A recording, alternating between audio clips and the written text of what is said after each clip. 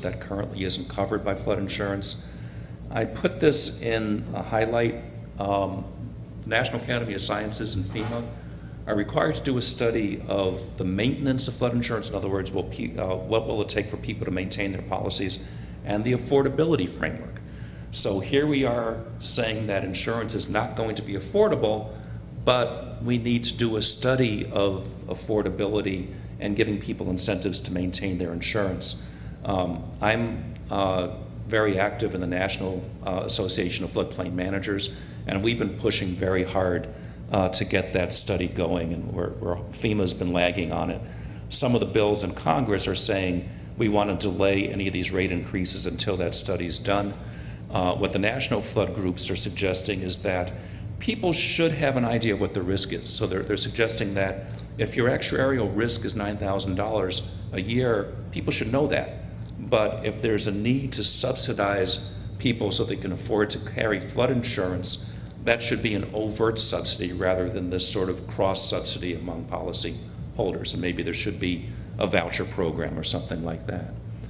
And there also is a study authorized on a national catastrophe insurance. And some people in the insurance agency world have been saying, rather than flood insurance, wind insurance, earthquake insurance, maybe everybody should pay into a catastrophic insurance fund that covers all of that. Options for the homeowner. Even if you have a pre-firm house with the basement, get an elevation certificate. Find out what you're dealing with. How high would you have to elevate to bring this into compliance? Get some idea of how quickly your rates are going to phase in. It just gives you a tool so you know what you're dealing with. Consider elevating your utilities, even if you have a basement. And I've talked to people at FEMA about this. Would you consider giving some sort of break on insurance? Let's say the house has a basement, but the basement is cleared out and all the utilities are elevated. And this is a person that does insurance rating for FEMA. And he said, well, quite frankly, for houses with basements, because we don't cover the finishings in the basements, the vast majority of our claims are for replacing the water heaters, the furnaces, that sort of thing. So it makes sense for them to analyze how much of a break you can give to people for elevating those at-risk, most at-risk parts of the structure and help people get back into their homes more quickly after a flood. This isn't a done deal, but I could promise you that FEMA is working on this and studying it.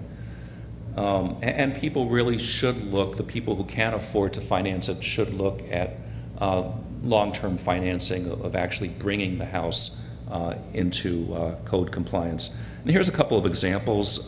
This is a house across the river in Ulster. Maybe not the most attractive house in the world, but it is compliant.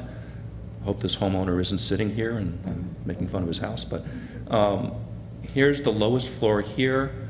We have a lower level here. It is used for building access, storage, or parking. That's allowed. And it's got vent openings. Those openings are a little higher than they should be, but they should be a little closer to the ground. But the purpose of those openings is to equalize the flood forces on the building. This is a house in East Rockaway down on Long Island. When we were working with some communities after Sandy, a few of the local officials that we talked to, we said, do you have any examples of structures that were built to code with the 2 feet of freeboard and how they fared at Sandy? And this was one. This home was remodeled